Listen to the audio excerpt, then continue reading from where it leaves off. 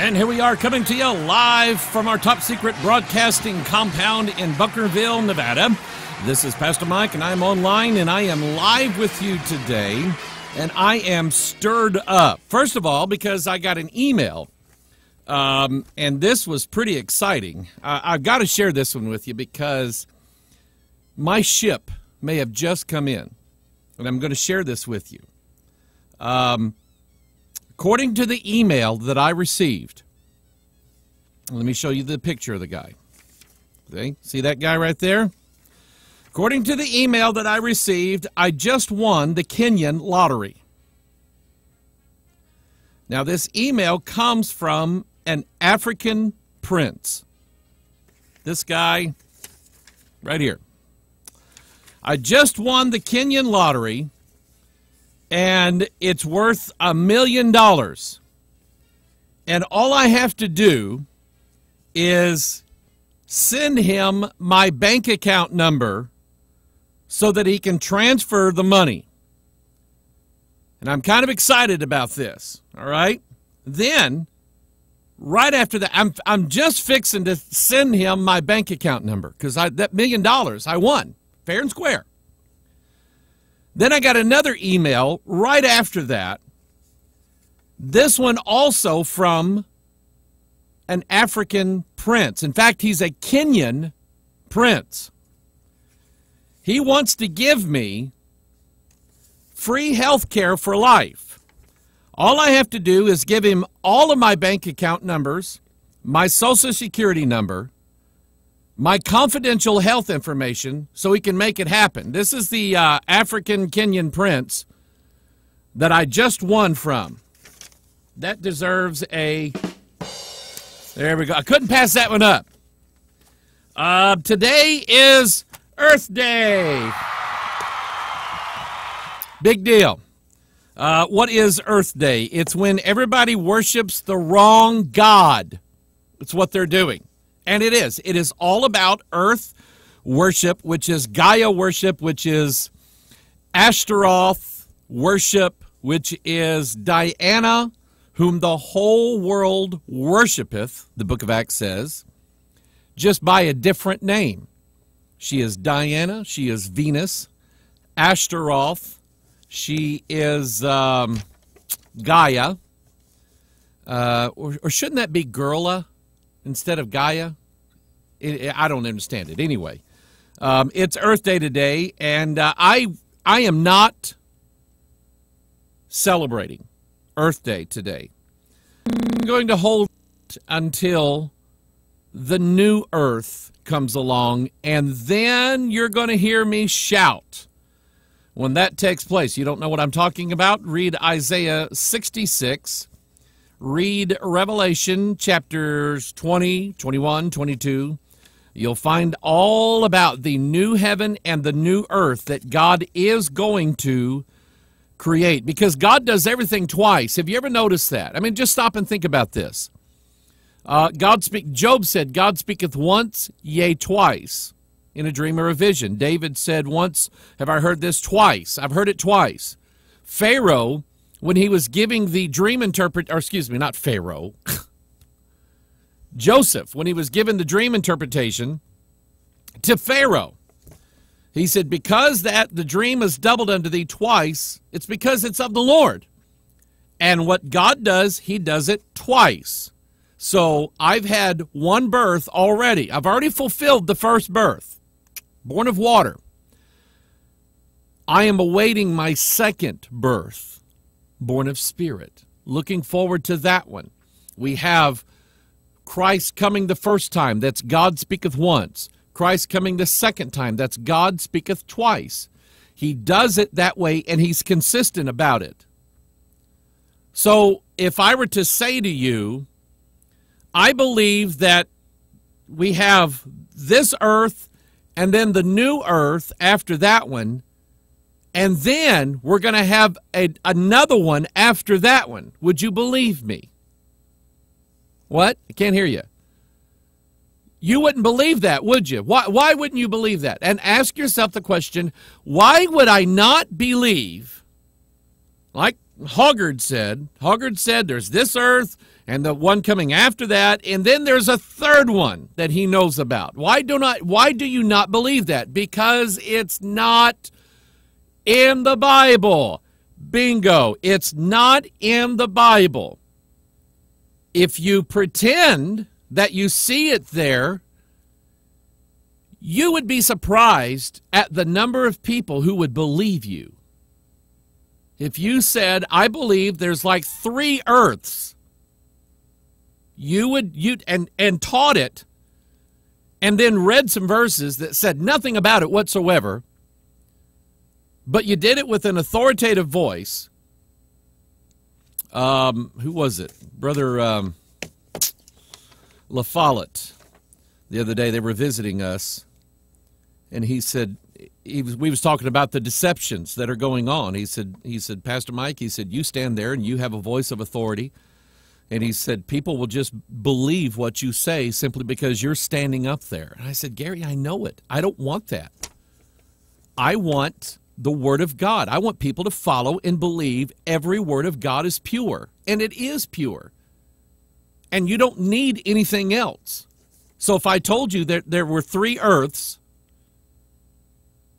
would you believe it? The answer is no, you should not believe that.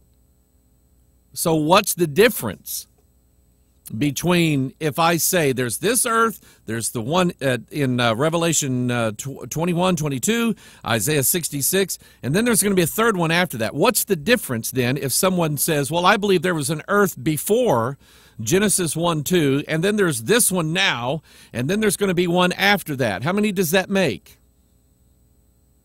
3 earths. That's not in the Bible.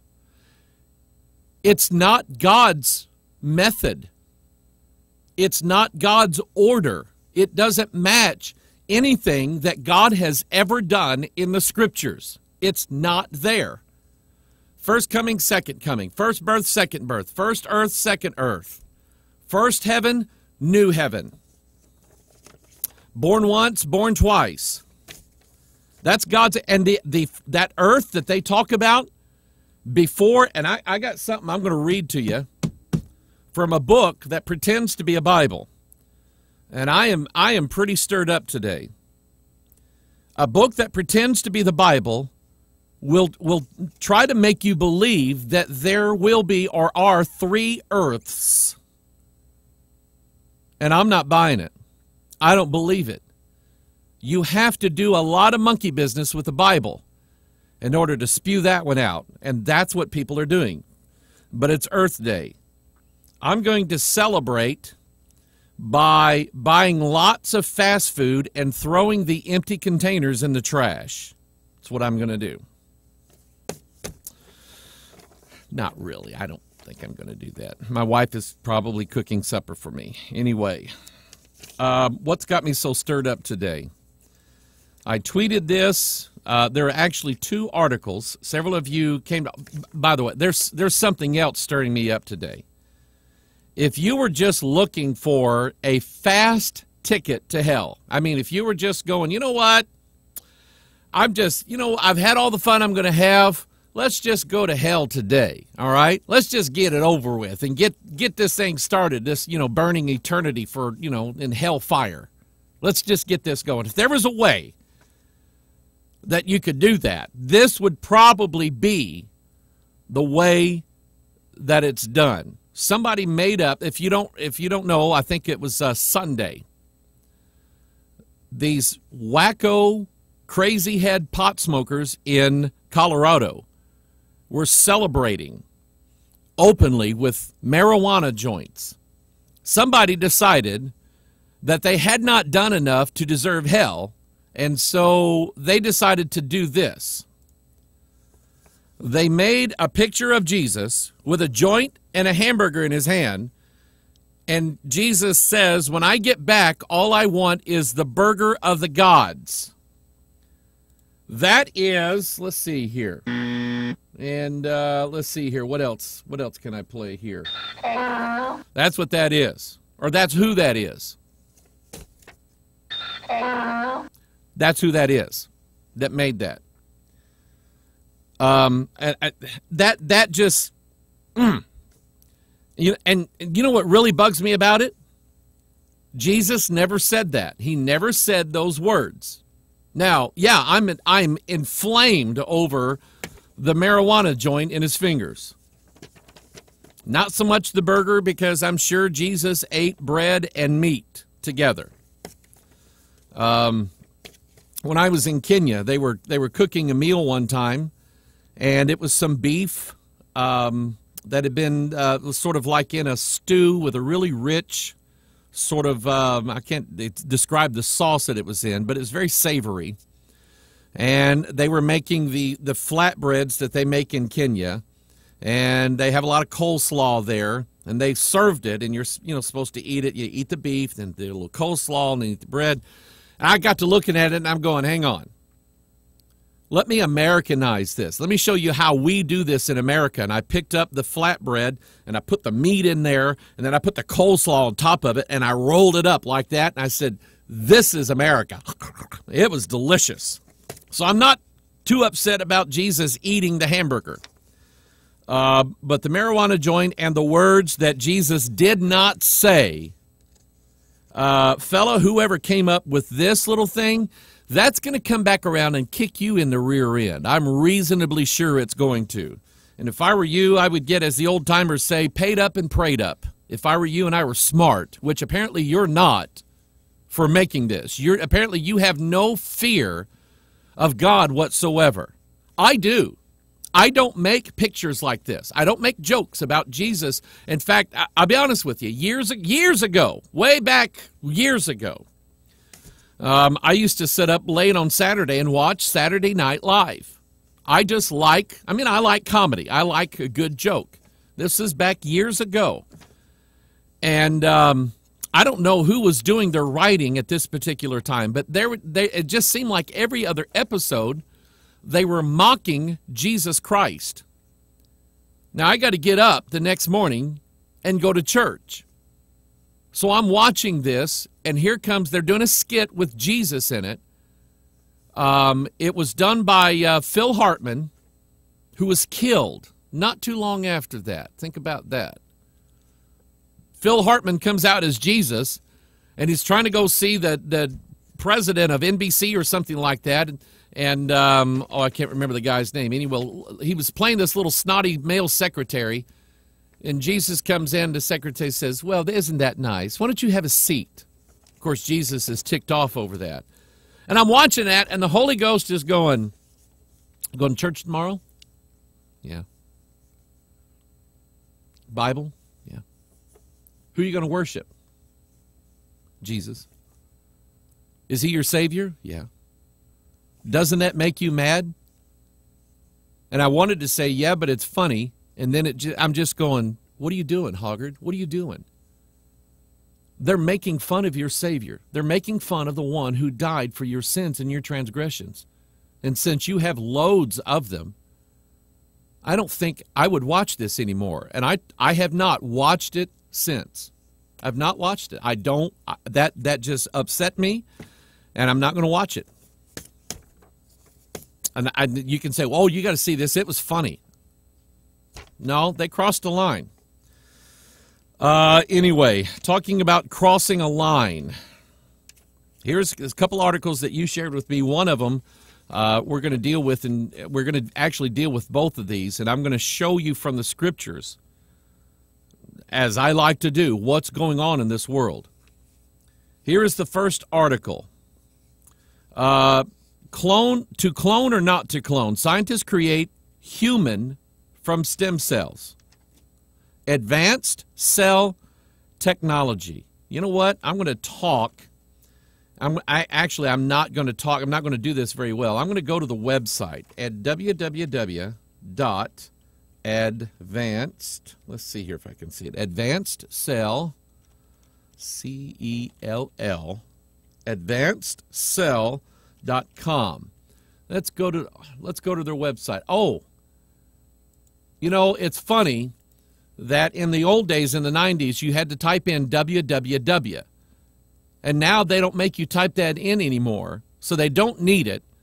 But I guarantee you, if you type in WW, they're going to spit it back out saying, we don't know what you're talking about. So let me change it. www.advancedcell.com. Let's see what's on their website. Advanced Cell Technology. What is that little ACT? ACT. Ah! I get it. ACT. In other words, the actions of humans is what's going to create this. Let me read the article. Advanced Cell Technology, a privately funded biotech corporation. Who funds it? Ask yourself the question, who funds this? Where does it get its money from? Has reported a successful cloning of male human cells from samples from a 35-year-old and a 75-year-old. 35-year-old and 75-year-old what? I would assume human. But what gender? It looks to me like that this is two men and using their DNA. The 35-year-old, a cloning of male human cells from samples from a 35-year-old male and a 75-year-old, and now have used DNA from infants to drive home the point that humans can be easily cloned. These samples were injected into a human egg that was, quote, stripped of its DNA. You're not supposed to do that. And I'm going to show you why in a minute. Robert Lanza, lead author of Senior Chief Scientist at the ACT, said, there are many diseases, whether it's diabetes, I have diabetes, I don't want you messing with my genes. They fit perfectly. Don't mess with them. Alzheimer's or Parkinson's disease that usually increase with age. Isn't it interesting that to justify what they're doing, they pull out all of these bad diseases that slowly kill somebody, like Alzheimer's. I've lost a grandmother. I am in the process of losing an aunt, and a woman in our church who I hold dear is in a nursing home right now suffering and dying from Alzheimer's. There are many diseases, whether it's diabetes, Alzheimer's, Parkinson's disease, that usually increase with age. Lanza and Young Gai Chung from the CHA Stem Cell Institute in Korea. Now you can Google the symbol and the flag of Korea. You're going to see something there. Korea combined forces to develop therapies based on the research. The researchers took DNA from skin cells donated from middle-aged men, and two men now making a baby. Injected those samples in fertile eggs provided by 4 women. But here's what they did. They took the fertile eggs. If you know anything about the birds and the bees, you may know about the outer portion, but here's the inner portion. In the egg has 23 chromosomes from mommy. The seed has 23 chromosomes from the daddy. And when you read Genesis 2, therefore shall a man leave his father and his mother and shall cleave unto his wife, and they two shall be one flesh. 46 words there exactly, because the two coming together make one flesh. Listen, that's not some metaphor either. He meant exactly what he said. 23 here and 23 here, going to jump in there together, and they're going to make 46. But now they took and stripped the 23 chromosomes, the DNA, out of the woman's egg and just left this hollow cup waiting to be filled. So what did they fill it with? They took 2 men, took their stem cells, mingled them all together, put them in a little thing where they spin them around and around and around and around and around. The kid's probably going to be born dizzy. Put that in fact, let me show you the graphic here. Let me pull that up here. Let me show you what they did here. This is what they did. They took Bob's skin cells. Here we have the egg, and they took out the egg's DNA. Not supposed to do that. Then they inserted Bob's DNA into empty donor egg. They got the embryo to grow. And they say this part has been tricky until now. So probably pretty soon on TV, you're going to see the Ronco stem cell baby machine. Yours for only 6 easy payments of $6.3 million over the next 6 months. Then they're going to use Bob stem cells to make new therapies for Bob. And see, it's all about Bob. It's all about saving Bob's life. I'm not making this up. I swear to Bob that that's what this is all about.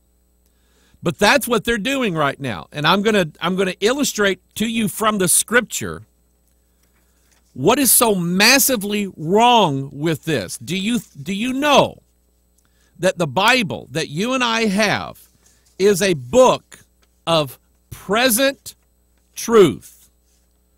I started teaching on Woden's Day night. Started it last Woden's Day. I'm going to pick it up again tomorrow night. How to read, believe, and understand the Bible. And it's just simple, very, very simple things that you can do. And one of them is you understand that the Bible was for them back then. It is for us now, and it is for whoever in the future. That's the miracle and the beauty of the Bible. One Bible, one set of words, Genesis to Revelation. There's truth all throughout the entire Bible, present truth for us right now. Do you think that God sitting up in heaven is going, what are they doing? Hey, stop that. You can't take that out of there. Stop it. Oh my, what are they doing down there? How come I didn't see that coming? That's not God. That's not God. He saw it. He wrote about it. He said in the scriptures, don't be doing that. That's wrong. You cannot see that stuff in that egg? I put that in there. Don't take it out. If you take that out, I'm going to take a rod. I'll show you the scriptures in a little bit, what God said he was going to do when they took it out. And I'm stirred up. Because not only do they take it out of the human's DNA, they take it out of the church's DNA. So now we're able to clone. Able to take 2 guys, 3 guys, 12 guys, however many you want. Just a smorgasbord of guys all lined up. Getting their DNA, put it in the kettle, mix it all up real good, and then start making babies with it. No women required. We don't have laws for that. We don't have, we cannot even fathom the dangers that we're going to get into in this world from doing that. I have never seen the clone movie where everybody gets along and they all live happily ever after. Never seen that movie. In fact, there's one. Let me pull this graphic up here. I've got it in the queue. Let's see here. Here it is. Somebody sent me an email, and I can't find it. But he said, Pastor Mike, here is a movie that's out, or they see this movie, and it's about cloning human beings. And he said, just, kind of take a gander at the graphics that they use here. I get it. 6, 6, 6, 6, 6, 6, 6, 6, 6, 6. Everything's sixes. I get it. I understand it. I've never seen the movie where they cloned somebody and they all lived happily ever after. This is a brand new story. This made it on Drudge Report. This is from the independent.co.uk. Revealed. See, I'm telling you, the genetic scientists probably already have the spliced creature. You remember that movie from Spliced? Mixing the animal with the human? They probably already have that. They're not going to tell you because it's so morbid and so grotesque that it would just, I don't know. Of course, I don't know nowadays. I think the more we hear, the more we're becoming desensitized to this issue. And the idea of cloning and mixing DNA and everything like that, I don't think it's going to bother people the way it would bother people back in the 1950s or the 60s and the 70s when they see these cloning movies and Dr. Jekyll and Mr. Hyde and the Island of Dr. Moreau movies. I mean, think about it. When Boris Karloff first starred as Frankenstein's monster back in the 30s, it was running people out of theaters. Of course, Boris Karloff was an amazing actor. And I used to read about how they made these movies, how they used layers of cheesecloth on his head to get his head like that, and they would put real heavy things on his eyelids to make his eyes look like he was sleepy all the time, and just amazing what they did. But that movie, Frankenstein, scared people so bad they run out of theaters. They were scared so bad at Frankenstein's monster in the 1930s. And we watch that now and going, that is so hokey. Gosh, ooh, I'm scared. Ooh, okay? We don't do that anymore. Why? Because we've seen Alien. We've seen the little alien monster jump out of this guy's chest cavity. We've seen that. It's Frankenstein. That's no big deal. A new story, but I'm telling you, they probably have far greater advancements in these laboratories than you and I know about. So here's the article, revealed. Scientists, quote-unquote, edit DNA, here we go, to correct adult genes and cure diseases. Now, I want you to fathom this for a minute. The way this article reads, they think, if a child is conceived, or maybe before a child is conceived, if we could intervene and then pre-select the DNA that we want that child to have and then put it in the woman's egg, and then that child, from its very conception, will not have all these diseases in them. But the very first time, I think it was maybe 2004, 2005, somewhere around in there, that I did the video, The Secret of Solomon's Key Revealed, with the Club O Prophecy. I had speculated that they would come up with a way, probably by way of stem cells, they would have these genetically altered DNA strands, and they would figure out how to insert that into somebody to alter them even while they're an adult. Pastor Alo was up here a while ago and I was just starting to do the research, and I said, "You ought to see what I'm studying today." He said, "What?" Although he said it in a Kenyan accent. And I said they're able now to edit people's DNA. I said, it's like I'm white and you're black.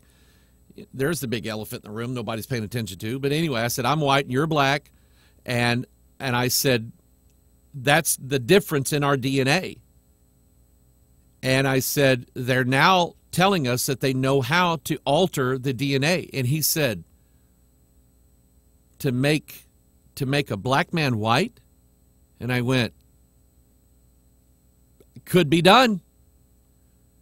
But I speculated on this, and I'm not saying I'm some big forecaster. I'm just going, I think this is the logical conclusion here, that at some point they're going to be able to insert something into the human that is going to start work on editing his live current DNA as it stands right now, so that in a span of time, his whole body then becomes and mirrors the DNA that was inserted into him. And now it's been revealed that technology is for real. Let me read this to you. A genetic disease has been cured. Here we go. Are you listening to that? Oh, how terrible it is that... Let me turn my heating pad on here. It's a bad day, man. Need heat. Oh, he's got some disease. Oh, he's going to die. Oh. Do you remember if you saw the newest Star Trek movie, Into the Darkness? It starts out with Khan, although you don't know it's Khan. That movie took me completely by surprise. I'm just going, that's Khan.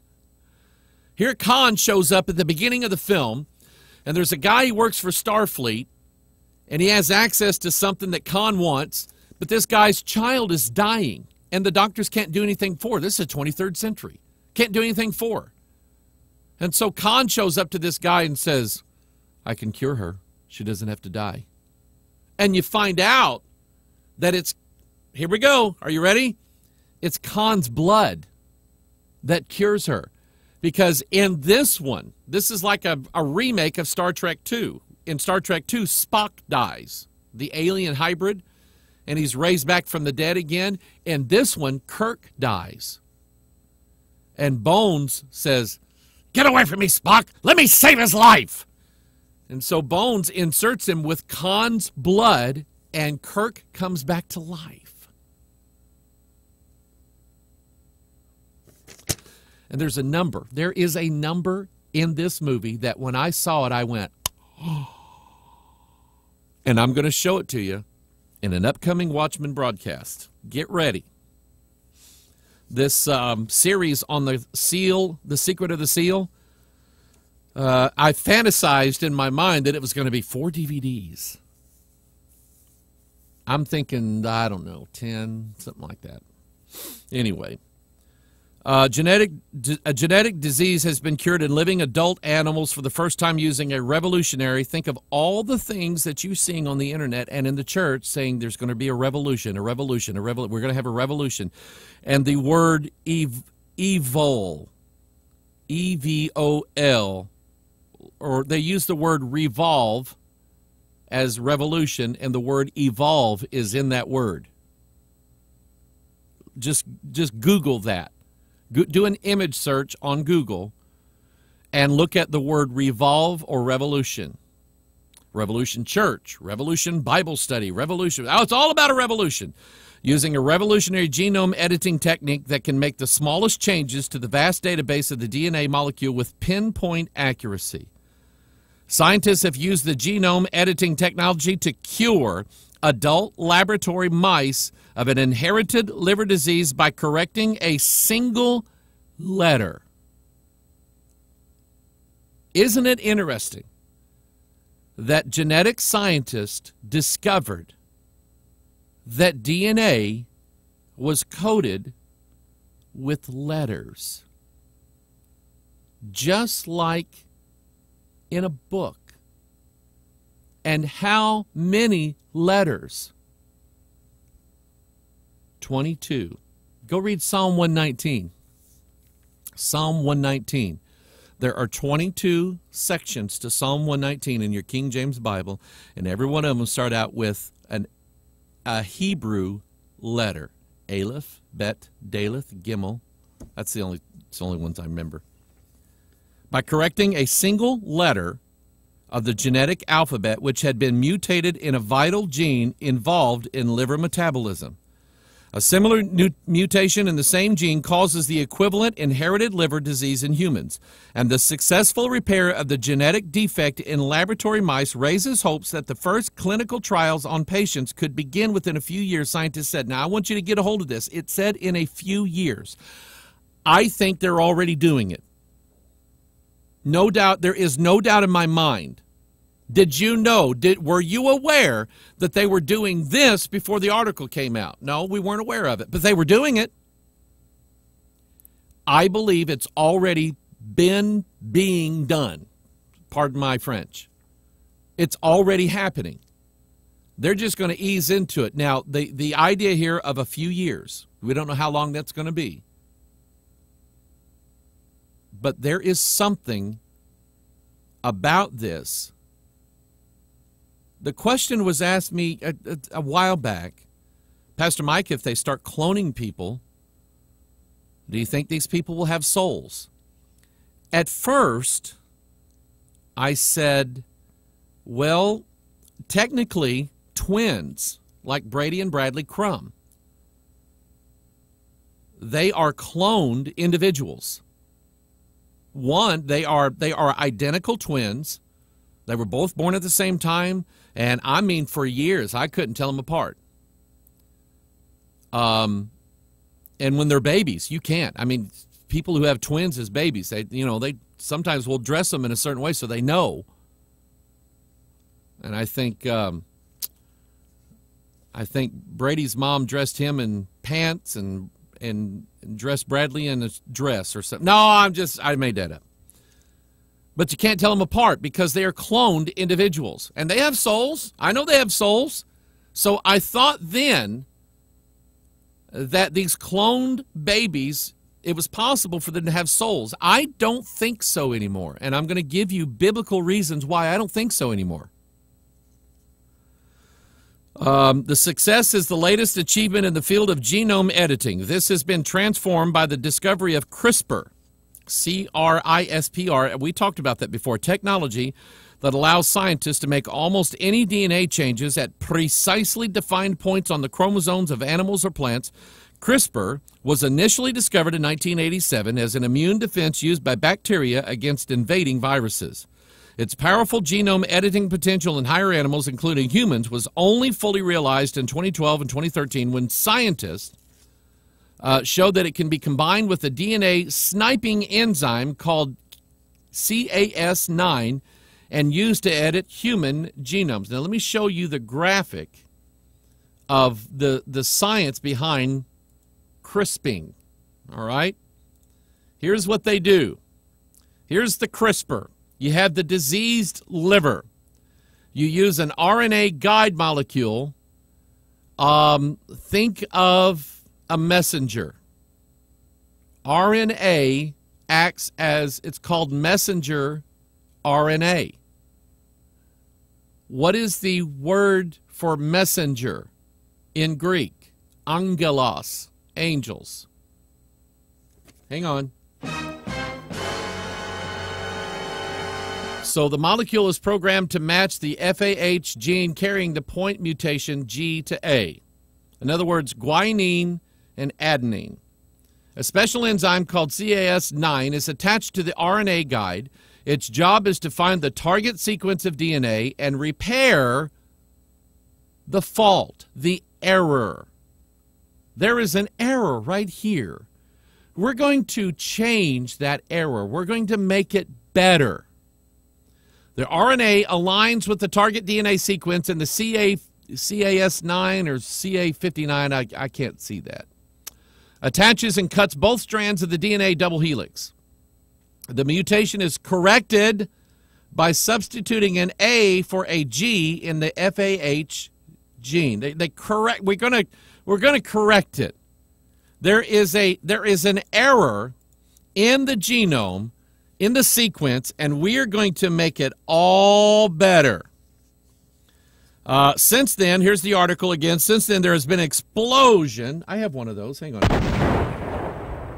That was an explosion of interest in technology because it's such a simple method of changing the individual letters of the human genome, the 3 billion base pairs of the DNA molecule, with an accurate, listen how they talk, with an accuracy equivalent to correcting a single misspelt word in a 23-volume encyclopedia. 23 volumes. In the latest study, scientists at the Massachusetts Institute of Technology used CRISPR to locate and correct the single mutated DNA base pair in a liver gene known as FAH, which can lead to a fatal buildup of the amino acid tyrosine in humans and has to be treated with drugs and a special diet. The researchers effectively cured mice suffering from the disease by altering the genetic makeup of about a third of their liver cells using the CRISPR technique, which was delivered by high-pressure intravenous injections. Now, something I'm going to throw in here that I don't have an answer for yet. It's interesting to me that they're using mice, and I understand that mice DNA is, or mice metabolism is somewhat similar to our human metabolism and how the body functions and things like that. That ought to make you little rodents think twice about killing them things. They're related to us somehow, some way. And but it's interesting, they keep using mice to do this because there is a story in the King James Version of the Bible. The 5 lords of the Philistines steal the Ark of the Covenant, which has the DNA in it. It has the 2 tables of stone inside of it. They steal it. And when it plagues all of them, they have, the King James uses the word emerods. That word is related to hemorrhoids. Okay? And maybe or maybe not like hemorrhoids, but it was a hemorrhagic boil of some kind. In other words, hema means blood. They had these blood boils and blisters, all of it is killing them. And so they sent back the Ark of the Covenant. Go read this. It's weird. They sent back the Ark of the Covenant with a present: 5 golden mice and 5 golden hemorrhoids. That's what they sent back. Okay? And a prescription for hemorrhoid medicine. They sent that back to the Israelites. They said, we can't have this. It's killing us. I don't know the connection, but I think there is. I think there is a connection here. Let's see here. Professor Daniel Anderson of MIT, who led the study, we basically showed you could use the CRISPR system in an animal to cure a genetic disease, and the one we picked was a disease in the liver, which is very similar to one found in humans. The disease is caused by a single point mutation, and we showed that the CRISPR system can be delivered in an adult animal and result in a cure. We think it's important proof of principle that this technology can be applied to animals to cure disease. We're the animals, by the way. Professor Anderson told The Independent, the fundamental advantage is that you are repairing the defect. You are actually correcting the DNA. You're correcting God's book. You're correcting God's word because you say it has errors in it. That's what you say. You say Hoggard is wrong because he says his Bible is perfect. It's not what I said. It's what God said. That's what you should be worried about. You get in a tizzy about what Mike Hoggard says. And Mike Hoggard was only reading what God said. God said his word was pure. He said that his seed was incorruptible. That means it doesn't have any mistakes. You just think it's a mistake, but it's not a mistake. And you stumbled over the stone of offense because you're disobedient to the word. That's why you did it. We're gonna open up a can on this one. A fresh can on this one. The doctor says what is exciting about this approach is that we can actually correct a defective gene in a living adult animal. I thought about this years ago, that they would have the ability to insert something that would alter genetically your entire being, and you would be transformed or changed. So, write these words down. Evolution, revolution, revolve, change, transformation. Write those words down and then do a Google search, a Google image search, or just a Google web search of those words. You're going to see that it is everywhere. You're going to find products that are being called revolution. You're going to find products that are being called evolve, revolve. You're going to find products that are going to be all about transformation and change. You're going to find political ideas about transformation and change and revolutions.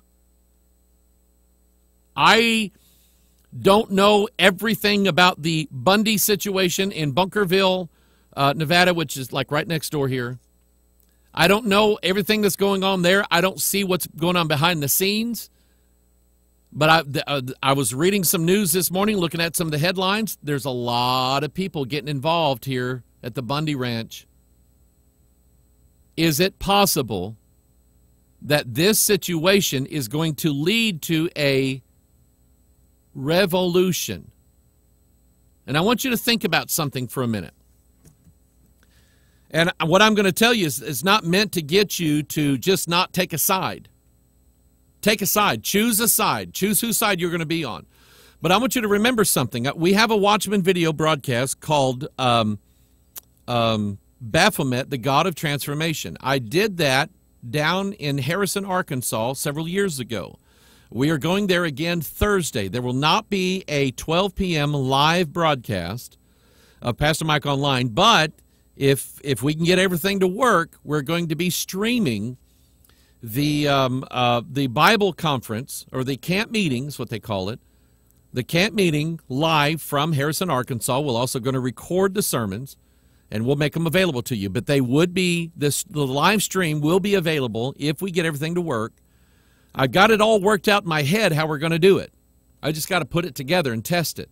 And Michael's been coming up here saying, Dad, did you bring the stuff? Oh, I forgot the stuff. Oh, no. So I better do it tomorrow. But anyway, we're going to be streaming that. So be watching that. And God has laid a message on my heart. I'm actually excited about preaching this one. So that'll be Saturday morning. I think Charlie Jameson starts at 9. And I want to tell you something. If you get a chance to listen to Brother Charlie Jameson, I love this man. I love him. I love his family. He's a very good-hearted, godly. He's a sinner like I am, but he's a good man. He loves the old book. He loves winning souls. He loves good, clean living. And so he's going to be speaking before me. God's given him a wisdom that I don't have. And it's a wisdom that I need to hear from other preachers, things that I don't naturally get. But anyway, I preached the message called Baphomet, the God of Transformation, because it occurred to me, Baphomet has Solvay on one arm and Coagula on the other. And he's the opposites. It's the thesis versus the antithesis. This is Hegelian dialect. Hegelian dialect is hinged right upon Baphomet. By the way, take a look, get out a dollar bill, get out a dollar bill, look at the back of it, and then put it in an envelope and send it to me. No, I'm just a little joke there.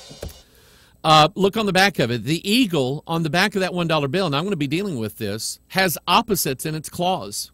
Did you ever notice that? You ever thought about that? It's got arrows in this one and an olive branch in this one. Arrows for war, and this one's for peace. Same body. That's like the double-headed eagle of Masonry. But Baphomet is the God of transformation. And I think that in order to bring about the new paradigm, the synthesis, you've got to get the thesis and the antithesis to clash together so you can bring about change. I don't know if this Bundy Ranch deal is going to do that, but I think it's coming. I absolutely think it's coming, so be watching for that. Let me deal with this issue of transformation here in a little bit. All right? Think of verses. Think of verses. Let's get our can of King James here. Fresh can of King James. We're going to open it up, and we're going to turn it loose. All right? Turn in your Bibles to 1 Corinthians 15. Now, I've got some verses that I'm going to put up on the screen here in a little bit, but I want you to open up your Bible or download the purebiblesearch.com software free of charge. Install it on your Linux, Mac, And your Windows, I currently use it on my Windows machines and on my Linux machine. I am using, in case you're wondering, you Linux people out there, I'm currently using, I go through Linux distros like some people have bodily functions, all right? Right now I'm using, what is it? What is it I'm using? Zorn, something like that, Zorin. And it's supposed to sort of act like Windows XP and things like that. And so I'm using that, and the Pure Bible Search software works amazing on that, and I love it. But anyway, you can do that. You can open up 1 Corinthians chapter 15. We're teaching on this in Sunday school, chapter 15. It's only taken me like half a year. But anyway, we're learning things as we go on. He's telling us in let's start in verse 47. The first man is of the earth, earthy. The second man is the Lord from heaven. Do you see it? Do you see that God does 1 and 2, but not 1, 2, 3? If there's 3 earths, if there are 3 earths, there will be 3 births for humanity. There's not. Except a man, and the people, there are people out there who believe that you get saved and you sin once and that sin causes you to lose your salvation. You have to get saved over again. I don't believe that. I think that's bogus. I think that's goofy doctrine is what it is. And it's not supported in the Scriptures at all, period. It's not there. And the idea that you're going to have a second birth and then a third birth is blatantly unscriptural, and most of you know that. You know it's wrong. So what makes people think that the earth is going to have 3 births? 3 different earths. I don't know where they get it. So that which is of the earth is earthy. The second man is the Lord from heaven. Verse 48, as is the earthy, such are they also that are earthy, and as is the heavenly, such are they also that are heavenly. And as we have borne the image of the earthy, we shall also bear the image of the heavenly. Now this I say, brethren, that flesh and blood cannot inherit the kingdom of God, neither doth corruption inherit incorruption. Are you catching that? If you're corrupt, you're not going to heaven. You're not getting this new, wonderful, amazing body called the body of Christ. You're not getting that. You're going to get something else. Behold, I show you a mystery. We shall not all sleep, but we shall all be changed in a moment, in the twinkling of an eye, at the last trump. That's when it's going to happen, at the last trump. For the trumpet shall sound, and the dead shall be raised incorruptible, and we shall be changed. I believe that there are going to be 2 transformations in this world. One of them is, of course, the transformation of God's people on this earth, both dead and alive, dead first, then alive, and we will be transformed. We will be changed. We will be translated from this body, this image, to the image of Christ. We're going to be transformed and changed. I believe that that transformation is coming. It has everything to do with the seed of transformation, being born again, not of incorruptible seed, but not of corruptible seed, but by incorruptible seed, by the word of God, which liveth and abideth forever. So I believe that the translation is the transformation of us from flesh to spirit, this brand new, beautiful body that God's going to give us. Hallelujah. Woo! I mean, let's get happy about it, all right? Woo! I believe that there is a antithesis to this, the devil's version of it. So when you see these words, change, transformation, revolution, evolution, evolve, revolve, the shift that's going to take place, when you see these words, I believe that they are speaking of the change in humanity that is going to take place. Let me give you a number associated with it. If you look back in 1 Corinthians 15, here's what he said. Behold, I show you a mystery. Here's the mystery. Number 1, we shall not all sleep. Number 2, but we shall all be changed. Number 3, in a moment. Number 4, in the twinkling of an eye. And number 5, at the last trump. Isn't that neat? Go to 1 Thessalonians 4, 16 and 17. Here's what the same pattern is replicated there. For the Lord himself shall descend from heaven with a shout, with the voice of the archangel, with the trump of God. The dead in Christ shall rise first. Then we which are alive and remain shall be caught up together with them. That's beautiful. But this number 5 is our conquering over death.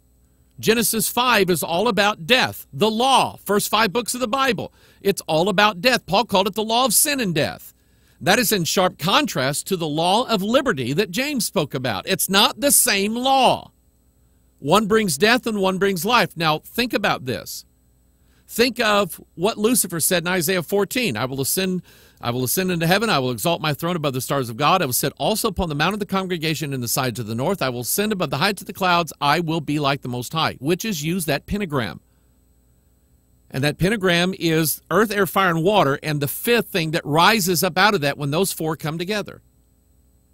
And that number 5, you can see it both in the biblical translation of God's people and the change that takes place, but you also see it in the earthly. Let's go back to the Philistines. How many lords were there? 5. How many mice did they send back? 5. How many hemorrhoids did they send back? 5. That number 5 is associated with the change, the transformation. So take that to Revelation chapter 9. What trumpet sounds? Trumpet number 5.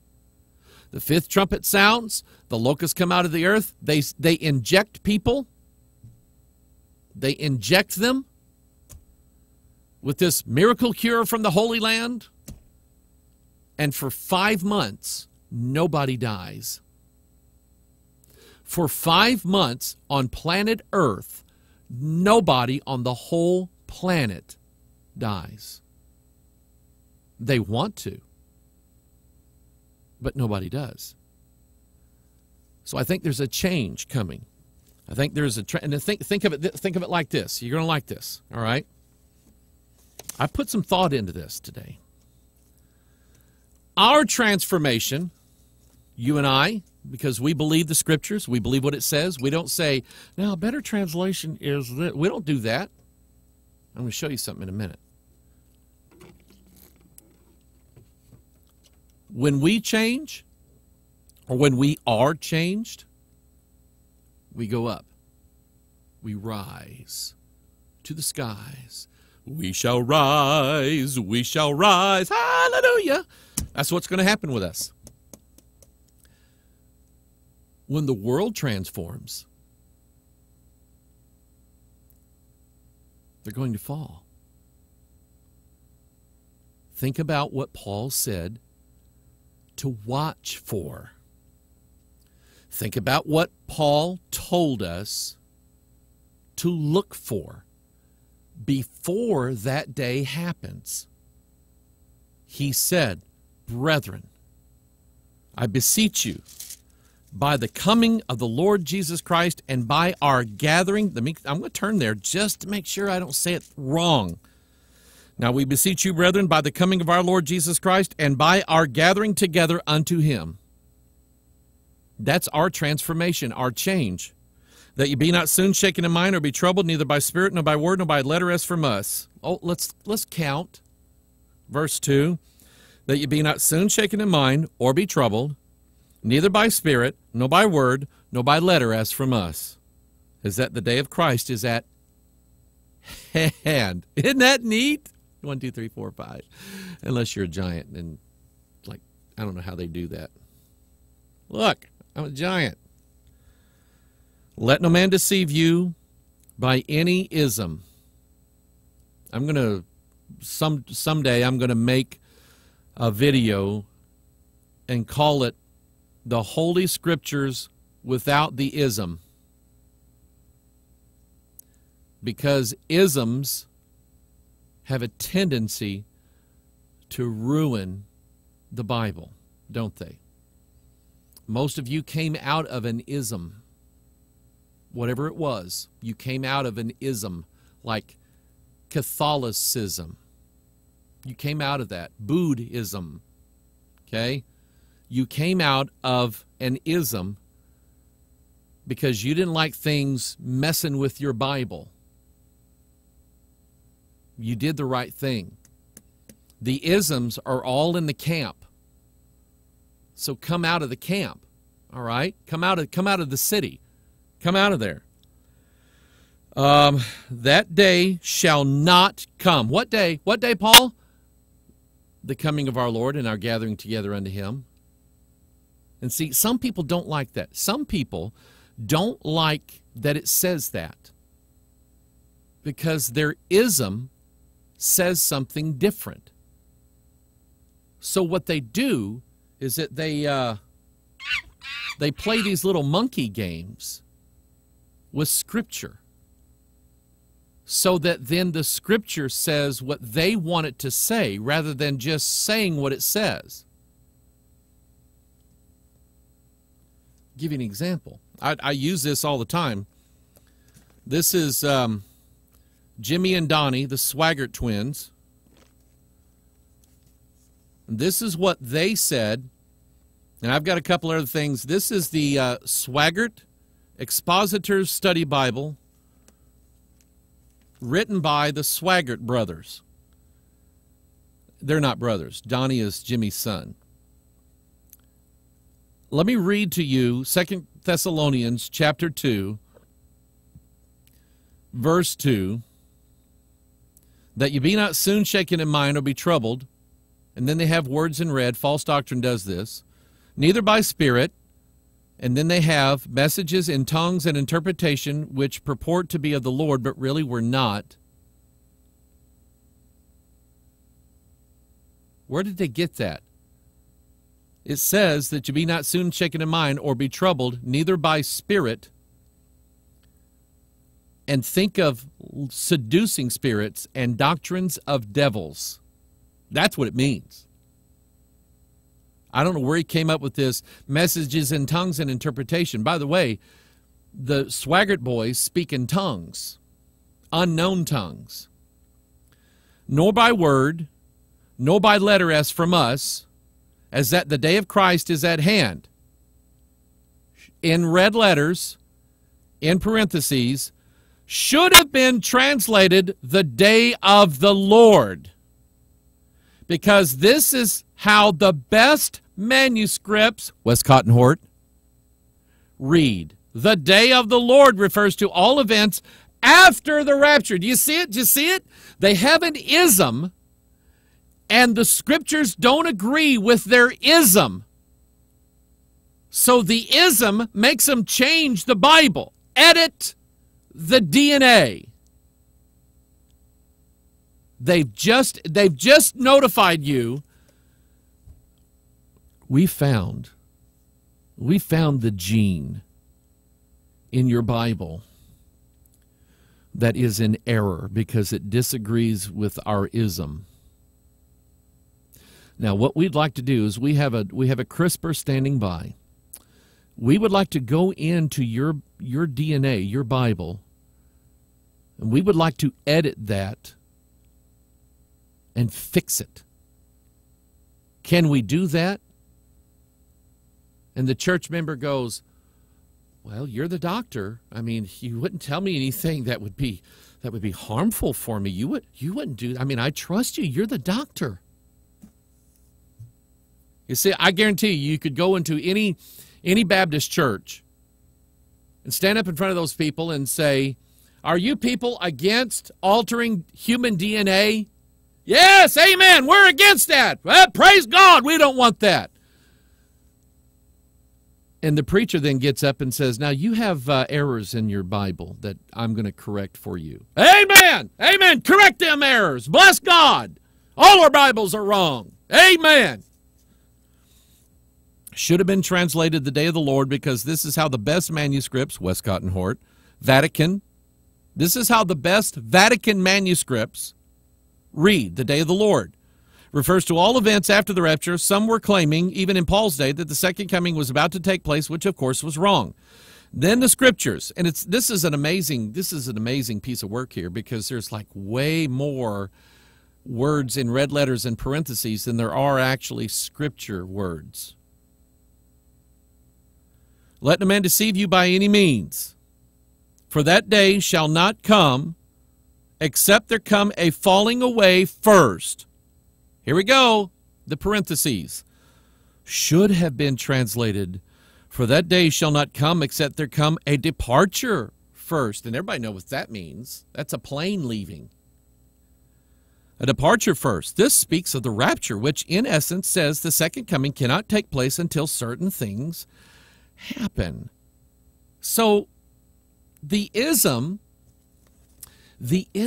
says we believe the rapture occurs before anything else in the world ever. That's what the ism says. The King James Bible says that day, our gathering together unto him, cannot happen until there's a falling away first. Well, then, obviously, there's an error in the Bible, and we've got to change that error. So now it matches our ism. And I'm telling you, people, get out of the isms. Because as of now, in today's world, they are doing far more damage than any good that they would purport to do. All they sound like they have good intentions. We really just want to fully understand what God was really saying. Well, then with me, that's simple. Just open up King James Bible and start reading, and that's exactly what God said. Whether you understand it or not, that's what he said, and he's sticking by it. That's his story, and he's sticking to it. And there are rules that you cannot break concerning God's book. Now, I'm going to show you. This is why I believe that cloned individuals and these people that are going to have their adult DNA altered, I'm going to show you from scriptures why I do not believe they will have eternal life. Let me show you. Where is it here? No, that's the Jesus with the joint. Hang on here. Let's look at this verse. Deuteronomy chapter 4, verse 2. You shall not add unto the word which I command you, neither shall you diminish aught from it. And that simply means, you know, to diminish something, don't you? Take it away. Take stuff away.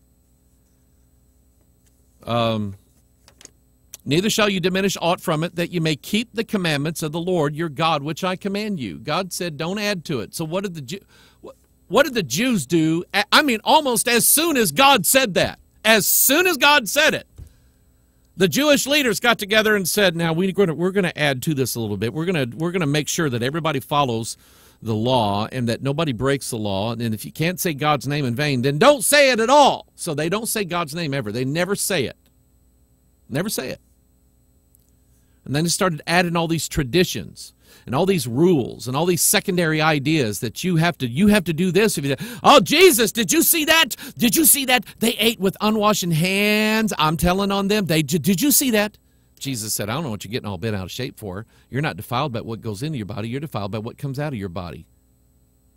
And then he begins to list like 13 things that come out of the heart of man. I'm going to be talking about that and watching video broadcast here before too long. But right here, God said, it was in the Old Covenant. The Old Covenant said, don't add to or take away.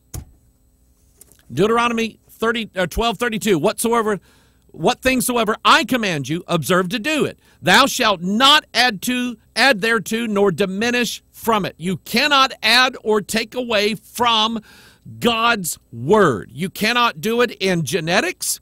And by the way, you're saying, well, it's just like mice. Let me ask you a question. Who wrote mice? God did. Who wrote a tree's DNA? God did. Who wrote soybean DNA? God did. Who wrote corn DNA? God did. Who wrote barley DNA? God did. Who wrote rice DNA? God did. So does Monsanto and DeKalb and these other seed companies, Do they have a right to change what God wrote? The answer is no. They have already violated Scripture, and I'm telling you, there is going to come a massive plague, probably from these seeds. These guys, they think they know what they're doing. They think they're the experts on everything, and I'm telling you, I guarantee you there's something they don't know and something they've overlooked, and I don't know what it is. If I knew what it is, I'd probably make $1 million working for Monsanto, but I don't know what it is. And I guarantee you, they're going to keep putting stuff out there until one of these days, people are going to be walking around with plagues on them. Go read Revelation. Go read Leviticus 26. Go read, write this down, read Leviticus 26. There's a curse for those who add to or take away or diminish aught from God's word. You can't do it. So then he says, in the new covenant, new contract. By the way, again, this is simple contract law. A contract written between God and his people that said no alterations to this contract will be in effect. They will be null and void. They'll be as if they never happened. No verbal communication can ever nullify this contract, period. We're not going to add to it, not going to take away from it. God said it again, Jeremiah 26:2. Thus saith the Lord, stand in the court of the Lord's house, and speak unto all the cities of Judah, which come to worship in the Lord's house, all the words that I command thee to speak unto them, diminish not a word. Preachers, you preach that whole book. You don't cherry pick the isms that you believe in and just preach on that. You preach that whole counsel of God. You preach Genesis like it was today. You preach Exodus like it was today. You preach Psalms like it was today. It's present truth. You preach that book. Don't diminish a word from preaching that book, preacher. If it says this, then you preach that. Fellow preachers, we are going to stand before Almighty God and give an account on how we handled his word. And if you handle it deceitfully, I've done it before. I've repented. I may do it again. I don't know. I don't think I'm done making all my stupid mistakes. I'll repent of them. Because I got to go stand before God and give an account of how I handled that book. Did I handle it deceitfully? Did I lie to people? Listen to the word of God, preachers. Revelation 22:18, for I testify unto every man that heareth the words of the prophecy of this book, if any man shall add unto these things, God shall add unto him the plagues that are written in this book. And if any man shall take away from the words of the book of this prophecy, God shall take away his part out of the book of life and out of the holy city. Well, I got saved. I got saved. That preacher told me I was 7 years old. That once I came to the altar, that's going to be it. I could do anything I want to. Now, I know some guys. I know some good men. I mean good men of God who believe in eternal life. I believe in eternal life, everlasting salvation, eternal redemption. I believe in that. I believe good ground Christians, once the seed is sown, they produce some 30, some 60, some 100-fold. I believe that. And they will tell you, no, we don't think that you can just go out and do whatever you want to. But I know some do. They teach it as if once you get down to the altar and you get up, you've prayed the prayer, you can go do whatever you want to, including you don't have to believe God anymore. I don't buy that. That's not biblical. It's not scriptural. It's wrong. And I want to tell you something. You're a danger to the pulpit of Jesus Christ.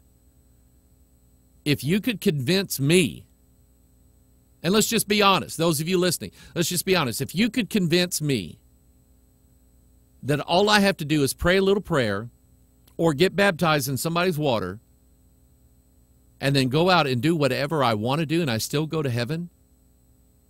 If you can convince me of that, I'm out of here. I am. I've got so much wickedness on the inside of me that I don't want to let out. It's all in there, people.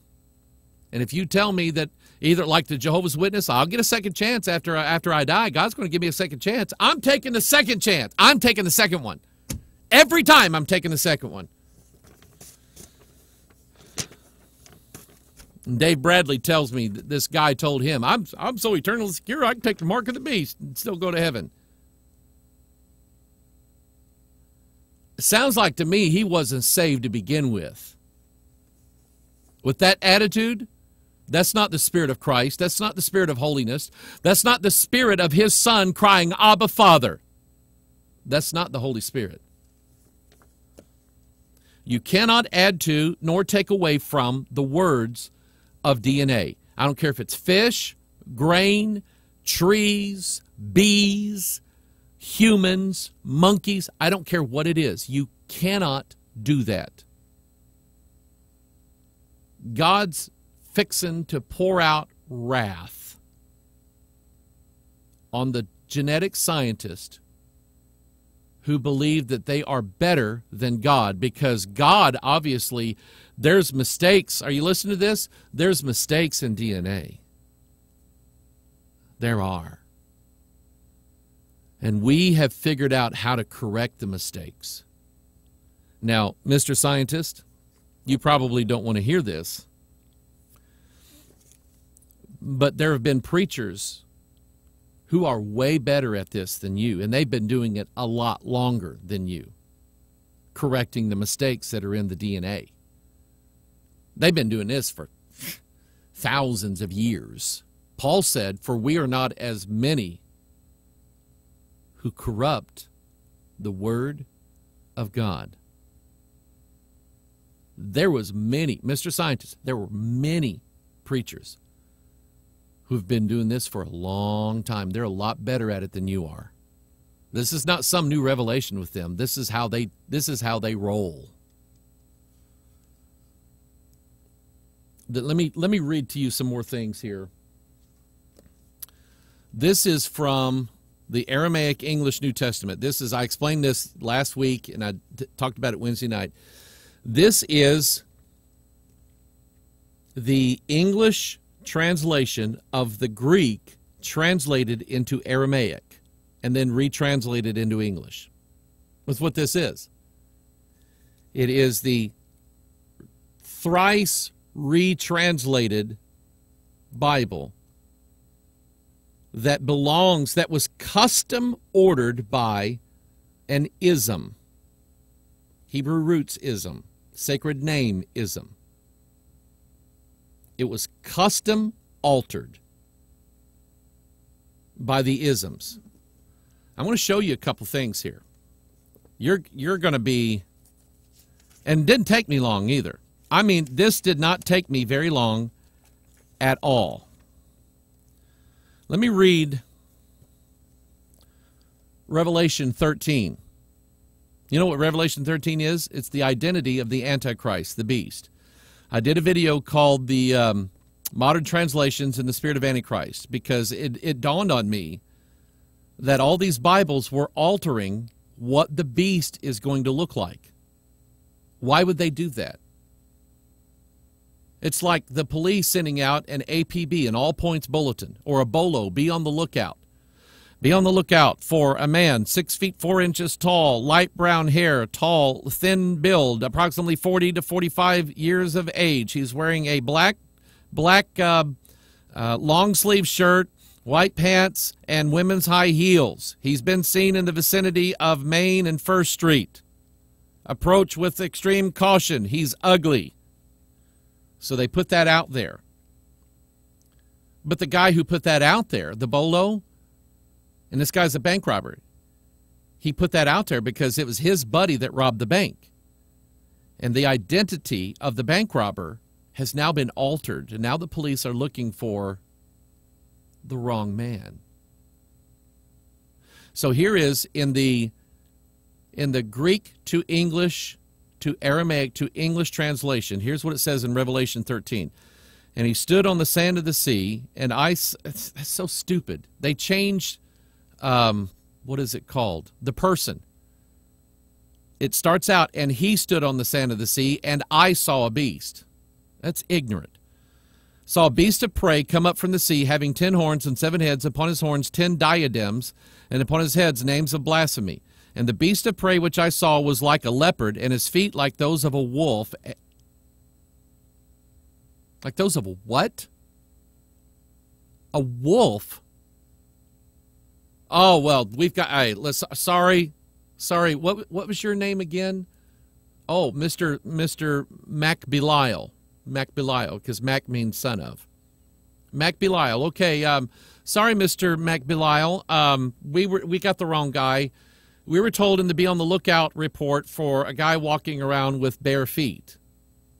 But you obviously don't have bare feet. You have wolf's feet, and so we've got the wrong guy. Apologize for that.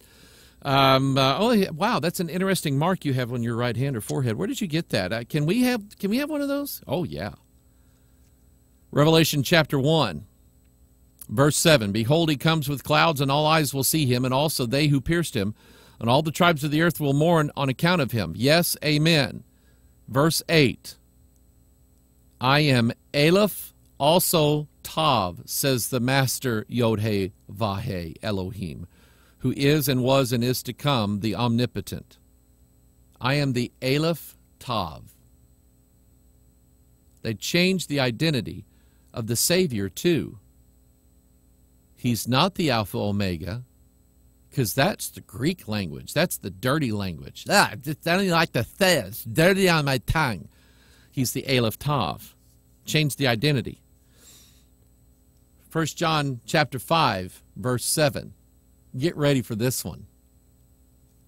1 John chapter 5, verse 6. This is he who came by the water and the blood, Yeshua the Mashiach.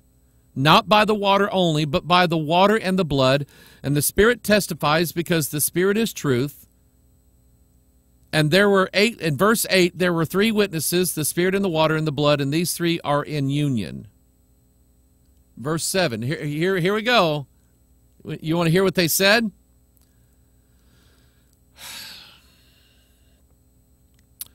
Appended text, for there are 3 that testify in heaven, the Father, the Word, and the Ruach HaKodesh. And these 3 are one, which is why Murdoch puts the brackets and adds, this verse is not wanting in most manuscripts and is omitted in the London 1826 edition. The fact is that this line was inserted under the authority of Constantine to promote the Trinity doctrine. It does not exist in the Peshitta nor the oldest Greek manuscripts of Aleph, A, B, and the Vulgate. Vatican. Christo-paganism, which originated before Constantine, taught that the Father, Son, and the Holy Spirit are numerically 3 separate beings. The Hebrew roots people don't believe in the Godhead. They don't believe it. They're liars. All of them are liars. They don't believe in the Godhead. And so their ism made them omit and say these bad things about 1 John 5:7. For there are 3 that bear record in heaven, the Father, the Word, and the Holy Ghost, and these 3 are one. Of course they don't like it, that verse. It damns them. It condemns them. They believe in total opposition to the exact words of Scripture. So they didn't like it. And they had their CRISPR machine cut it out. Take it away. Let's get back to Donnie and Jimmy, the Swaggart twins. Hebrews chapter 2. You're going to have stuff fall off of your head when I read this to you. Hebrews chapter 2 by Jimmy and Donnie Swaggart. Hebrews 2 says, you made him a little lower than the angels. And then, of course, they stop right here. They can't let that one go. They say, should have been translated, You made him a little lower than the Godhead. That's not Scripture. And here, let me keep reading. It should have been translated, you made him a little lower than the Godhead. The Hebrew word translated angels is Elohim, which means God, and should have been translated accordingly. So you don't have to believe that God made him lower than the angels. They took it out. The ism decided that it was wrong, so they took it out. I got one better than that one. That's just that. You know what? That took me 3 minutes. It took me 3 minutes to open up their Bible. I'm literally on every page of the Hoggard Suppository Bible. On every page is Bible correction. The Hoggards don't just believe there are a few minor errors in the King James Bible. They believe that there's a ton of them everywhere. And God has given them special light and special glasses like Joe Smith to be able to find all of those quote-unquote errors in the Scriptures. They don't even make it past the first 2 verses of Genesis before they start correcting the Word of God. Let me show you what Jimmy and Donnie, the Hoggard boys, say. In the beginning, God, and there's all kinds of red stuff in here. I'm just not taking the time to read it. In the beginning, God created the heaven and the earth. Then stop right here. Could be translated the heavens and the earth, because God created the entirety of the universe. You are so ignorant, Hoggards. You just make it say whatever you want to say, and what you already believe, that's what you do. Don't you dare change your opinion on something just because a Bible verse contradicts it. You're going to dig your heels in. You're going to keep believing what you believe regardless of what the Bible says. And you're going to change it. Those poor, ignorant King James translators sitting around, sucking their thumbs, drinking coffee, don't know what they're doing, but you do. I'm not done. Verse 2. You know where I'm going, don't you? And the earth was without form and void, and darkness was upon the face of the deep. Stop right here. Red letters say, God did not originally create the earth without form and void. It became this way. After a cataclysmic happening, this happening was the revolt of Lucifer against God, which took place sometime in the dateless past.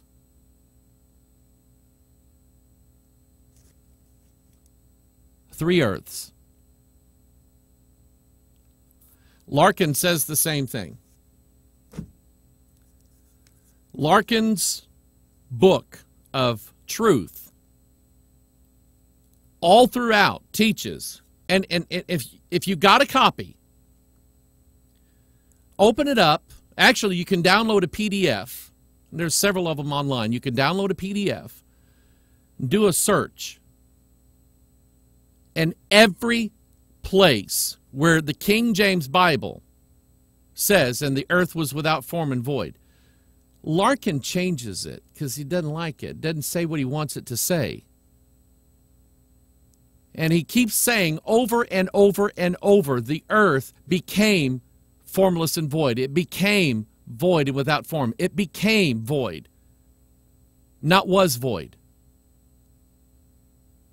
He didn't like what the King James Bible said in countless places.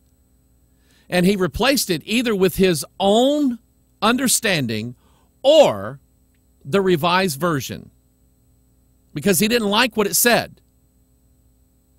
So he decided to be a genetic scientist.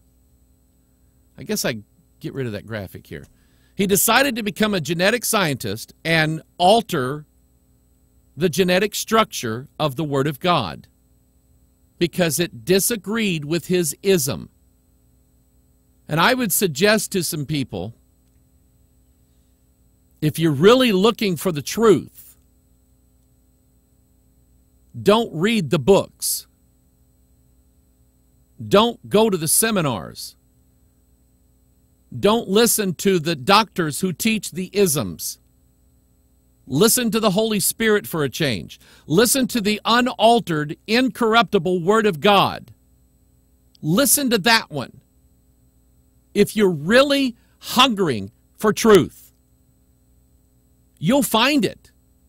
If you'll seek it with all your heart, the Bible says. But because you've been established in an ism, and whatever the ism says, that's what you believe. I would encourage you to set aside the ism just for a moment and read the Word of God, the King James Bible, without someone telling you it doesn't really mean that. It should have been translated a different way. Or you can't really read that and add it to your doctrine because that's not supposed to be for your doctrine. That's what isms do. Isms force people to not believe the Word of God and to accept as doctrine things that God never said. Open your Bibles to Ezekiel 13. I'm going to show you what this... Now, I'm going to... let's see if I have that up there. Let me pull up... I don't know if I put that verse down or not. I was going to tell you why I believe... Yeah, here we go. I was going to tell you why I believe that these people with this altered DNA... I'm going to tell you why I believe that they will not have eternal life. Let me tell you why I believe it. Acts chapter 7, verse 48. Howbeit the Most High dwelleth not in temples made with what? Hands.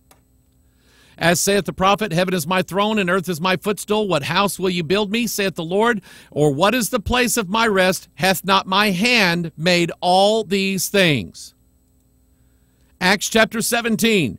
Then Paul stood in the midst of Mars Hill and said, Ye men of Athens, I perceive that in all things you are too superstitious. For as I passed by and beheld your devotions, I found an altar with this inscription, To the unknown God. Whom therefore ye ignorantly worship, him declare I unto you. God that made the world and all things therein, seeing that he is Lord of heaven and earth, dwelleth not in temples made with hands.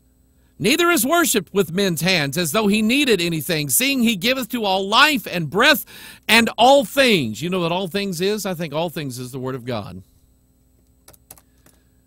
But God, twice now in your Bible, it tells you that God does not dwell in a temple made with hands.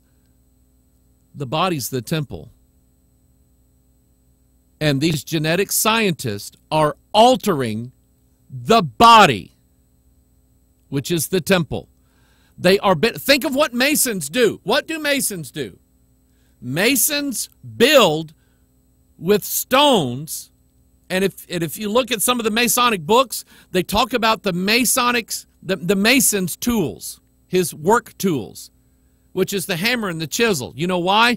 Because they get these stones, and these stones aren't right. These stones are not good. They've got errors all over it. It's going to take me, my work of my hands, to make this the smooth ashlar in Freemasonry. Now we can build the pyramid with it. Go look on the back of your dollar bill. They didn't just grab quarry rock and put mortar on it and set it up there for that pyramid. No, no, no, no, no. They did it with men's hands.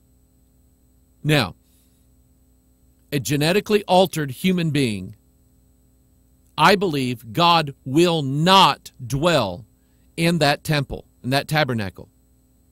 I don't think he will.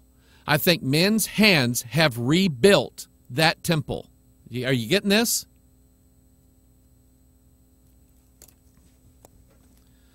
Think about a church, which is a body of believers. And in that body of believers, you have people bringing in the DNA of that body, the Word of God. And they bring that DNA in, and their pastor, who's been to seminary, and he's got a doctorate degree, and he's really smart because and some of you pastors out there, take that name doctor and wad it up and throw it away. I'm not upset. I was offered a doctorate degree, an honorary doctorate. And I told the gentleman, the brother, dear brother in the Lord, good friend of mine, that's not me. It's not me. Most of the people that follow me specifically do so because I'm not a doctor. They've heard from the doctors, and the doctors all told them, you have errors in your DNA. And I've been to Bible college, and I've read, I've got a concordance in my office that I use. And I can tell you, you've got errors in your Bible, and I'm going to correct them for you. We're going to that Bible is wrong, and I'm going to correct it. That's a temple made with hands. God said He wouldn't dwell in it. Ezekiel chapter 13. Here's how they put it together. In Ezekiel, I guess I ought to turn there, shouldn't I? Ezekiel chapter 13. They took these stones and they built something with what God called untempered mortar. Now, I had to look that word up. I know what tempered. I know when you have tempered glass, that means it's been hardened by fire. When you have tempered steel, it's been altered. It's been hardened by fire. Okay? In this case, the word temper means it's mixed right. Go to etymologyonline.com. I think it's .com. And type in the word untempered. And it will give you, in fact, let's see if I still have it up here. No, I can't. Let me pull it up here. Let me pull up, show you what I'm talking about here. Etymology. Here we go, right there. Here we go. All right, let me put that over here so you can see it, and then I'll do this. I'll do that. I like etymology because, yeah, I already have it there, untempered. Untempered. I like etymology because I like to find out where our words in English come from. That's really interesting. Untempered, mid-15th century, not properly mixed, undiluted. Similar formation in Middle Dutch, ungetemperd. John, how's my Dutch? Ungetemperd.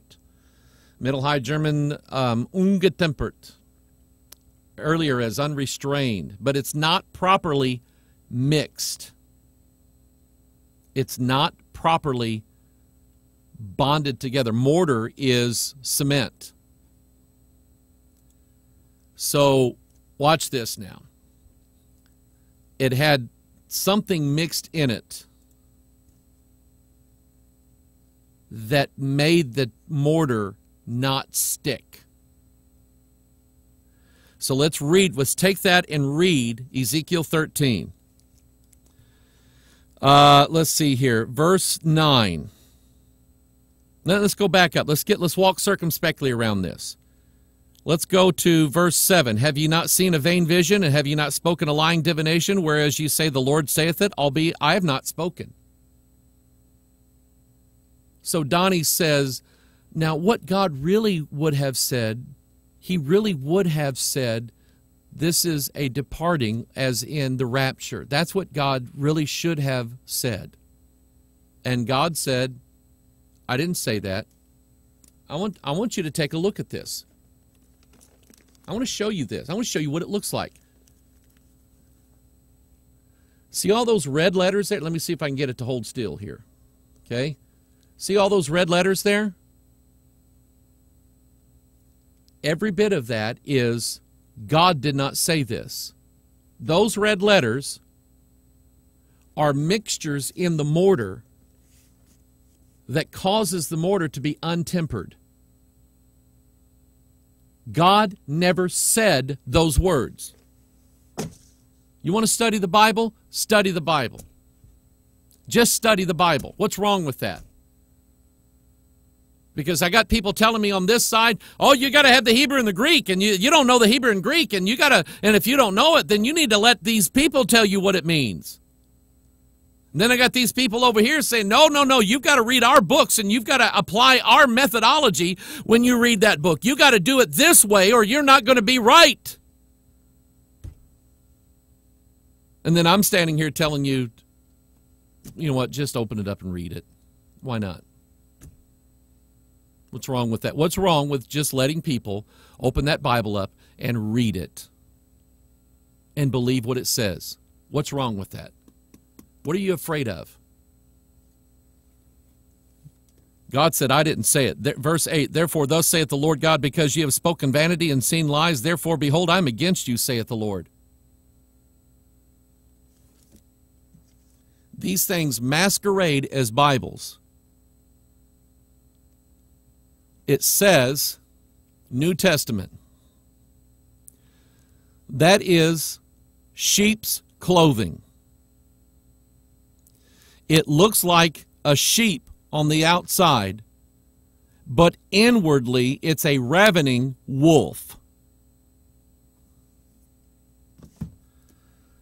So verse 9, and my hand shall be upon the prophets that see vanity and that divine lies.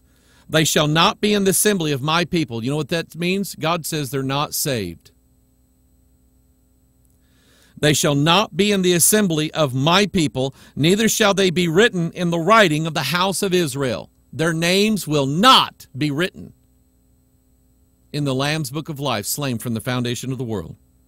Neither shall they enter into the land of Israel, and ye shall know that I am the Lord God. Because they have seduced my people, remember the seducing spirits, saying peace, and there was no peace. And one built up a wall, and lo, others daubed it with untempered mortar. Do you know what a wall represents in the King James Bible? Salvation. God has appointed walls for salvation. A wall is what keeps and protects. So here we're looking at the doctrine of salvation. One built up a wall,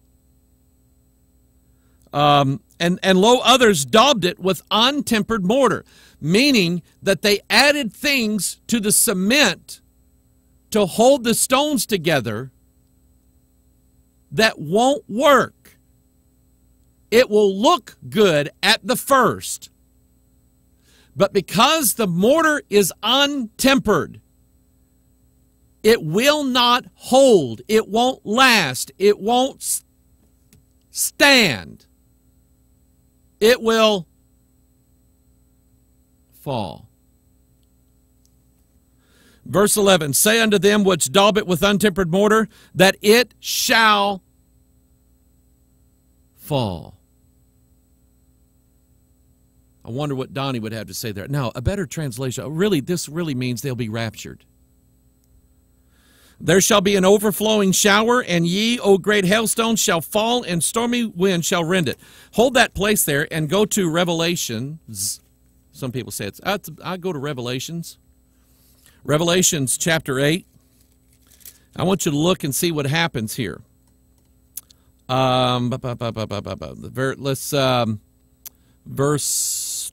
The first angel sounded, verse 7, and there followed hail and fire mingled with blood, and they were cast upon the earth, and the third part of the trees was burned up, and all green grass was burned up. So you have this hailstorm taking place. And you know what it's doing? It's discovering the foundations.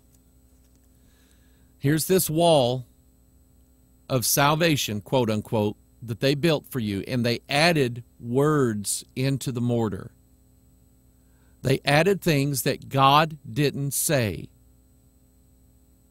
They added that to the mortar. The very thing that's supposed to hold it up. It's not going to work. So he said, The stormy wind shall rend it. Lo, verse 12, when the wall is fallen, shall it not be said unto you, where is the daubing wherewith ye have daubed it? Therefore thus saith the Lord God, I will even rend it with a stormy wind in my fury, and there shall be an overflowing shower in mine anger. There's a storm coming, people. And great hailstones in my fury to consume it. So will I break down the wall that ye have daubed with untempered mortar, and bring it down to the ground, so that the foundation thereof shall be discovered, and it shall fall. I have discovered the foundation of an ism.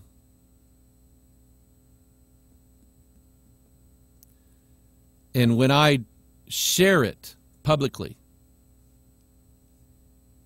it's going to make a lot of people very angry at me when I show it. Because they have decided that they're going to defend their ism against all enemies, foreign and domestic. And what's going to happen is God, I'm not saying he's going to do it when I say it, God at some point in your life, you build up a wall of your own way of salvation. And you know what you've done? You've added things to the Word of God that God never said. And at some point, a storm's going to come. And it's going to beat down that wall. And the foundation of your lies are going to be discovered. Hopefully, God will do that to you so that you can see that you have fashioned your whole life on lies all of this time. Never decided to change your anything. When the Bible said something different than what you decided it should say, you just went along with what everybody else did. Now the original Greek says this, and now the original Hebrew says this, and that's you just kind of take that out, put it to the side because that doesn't really pertain to us, and that's what you do. So God says, thus will I accomplish my wrath upon the wall and upon them that have daubed it with untempered mortar, and will say unto you, the wall is no more, neither they that daubed it, to wit, the prophets of Israel, which prophesy concerning Jerusalem, which see visions of peace for her, and there is no peace, saith the Lord. Turn to Exodus 22. Exodus 22. It's the two places in the Bible where God talks about untempered mortar. Let's see here. Where is it? Exodus 22. It is... Here we go. Look in verse... Let's start in verse 20. Let's make a big circle around it. As they gather silver and brass and iron and lead and tin in the midst of the furnace to blow the fire upon it, to melt it, so will I gather you in mine anger and in my fury, and I will leave you there and melt you. You know what God's doing? You know what God will do to you and for you? He'll run you through the fire to clean out the dross. Somebody say amen to that one. That's me. He said, yea, I will gather you and blow upon you in the fire of my wrath, and you shall be melted in the midst thereof. As silver is melted in the midst of the furnace, so shall ye be melted in the midst thereof, and ye shall know that I, the Lord, have poured out my fury upon you. And the word of the Lord came unto me, saying, Son of man, say unto her, Thou art the land that is not cleansed, nor rained upon in the day of indignation. There is a conspiracy of her prophets. You think about it. I'm not... Who can you trust? Who can you trust? Whose confidence are you putting your beliefs in? And I've been to these meetings where it's just nonstop men praising. Oh, Dr. So-and-so, I just love, this man says it and I believe it. And Brother So-and-so, he's preached it this way for all this time. And I've been in those services, and I'm just going, God, my spirit does not rest with this kind of preaching. And I'm just asking you, who do you trust? And don't say Mike Hoggard. Don't. Number one, you'll get me in trouble. Number two, God, I'll say something stupid one of these days, and it'll hurt you. You just take everything I say with a grain of salt, and you say, God, I've never heard that before. If it's right, you show it to me independent of Pastor Mike in the Bible, and I'll know that it's from you because it's in the Word of God. But then if I say something and you're going, wow, that's like some new thing, and oh boy, but if it's not in the Word of God, you run. And that goes to every doctor and every exalted minister. Who do you trust? There were people who trusted Jack Scopp. There were people who trusted Jack Hiles. There were people who trusted Jerry Falwell. There were people who trusted Billy Graham. Untempered mortar. So anyway, there's a conspiracy of her prophets in the midst thereof, like a roaring lion ravening the prey. There you go. Does that ring a bell? Roaring lion? So add that to be sober, be vigilant, for your adversary the devil, as a roaring lion, walketh to and fro, seeking whom he may devour, whom resist steadfast in the faith. The ravening lion, the roaring lion, there's a conspiracy amongst the ism preachers. And that's where the roaring lion is.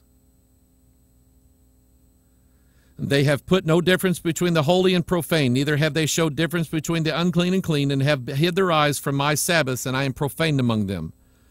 Her princes in the midst thereof are like ravening wolves.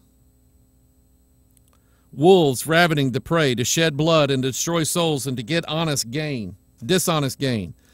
And her prophets have daubed them with untempered mortar, seeing vanity and divining lies unto them, saying, the Lord, thus saith the Lord God, when the Lord hath not spoken.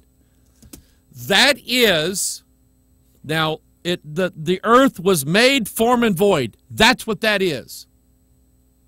And that is not what God said. God said the earth was without form and void, and darkness was upon the face of the deep, and the Spirit of God moved upon the face of the waters. And God said, let there be light, and there was light. And God saw that the light was good. That's the Word of God. But this nonsense about, well, you know, it's actually the Hebrew gives the idea, well, it was, you know, it became that way because our ism says that there was like, I don't know, there was an earth way back then. And God said, don't look at me. I never said that. He never said it. But the prophets told you that that's what you had to believe. God said, that day shall not come except there come a falling away first. But the prophets conspired and said, it doesn't really say that. Really, what it really should be is a departing, and that's the rapture. See, so now our ism is still right. That's like Virginia Mollenkott,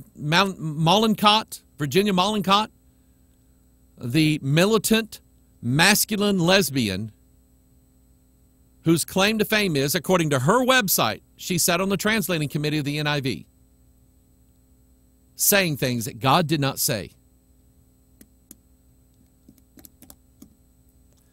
I got a couple minutes left here. I'm going to check out some emails just to see what everybody says. Bill says, I give all my praise to the Lord God Almighty. Amen. Appreciate that. Patty K says, God is the creator. This Frankenstein mishmash of various men's DNA is Satan's attempt at creating life. Could it be that fallen angels will inhabit these beings, hence no soul from God? That's exactly what I believe. I believe that it's Babylon the Great, and Babylon is the cage of every foul and hateful bird. Habitation of devils. Joe says, which version of the KJV is the right version? Are you saying that we have to use King James Bible from 1611, a more updated version? Which King James should I use? Joe, I don't know if you're being, I'm going to assume that you're asking legitimately. In other words, you're not just trying to trip me up. Joe, I'll do this if you want. I don't have time. If I had it right here, I'd do it in a heartbeat. Hang on, let me look. I have a 1611 reprint, and I guarantee you I could bring it out and read it word for word to you, and you would not be able to tell the difference between the 1611 and the 1729 King James Bible, the one we have right now. The American Bible Society did a survey in the 1850s, because the issue came up. Some were saying that the King James Bible they had in 1850 was not like the original in 1611. The American Bible Society researched that topic for months. They wrote the report back and said that the Bible that we have now in 1850 is the same one from 1611. The only difference was differences in spelling and publication errors, and they listed examples, and you could clearly see that it was a publishing error. There is, I believe, the King James Bible. It's the same yesterday, today, and forever. It's the same one. I hope that answers your question. And if you're saying that to trip me up, because I don't know who you are. If you're saying that to try to trip me up, I believed the other way on this thing. I heard that same argument. And what I'm going to suggest to you, Joe, is that you personally have never examined a 1611 King James Bible verse by verse with a current King James Bible. You've never done it. You believed what you were told to believe from an ism, but you never looked at it yourself. I challenge you to do it. Bruce, dear Pastor, Isaiah 15, woe unto them that seek deep to hide their counsel from the Lord, and their works are in the dark, and they say, who seeth us, and who knoweth us?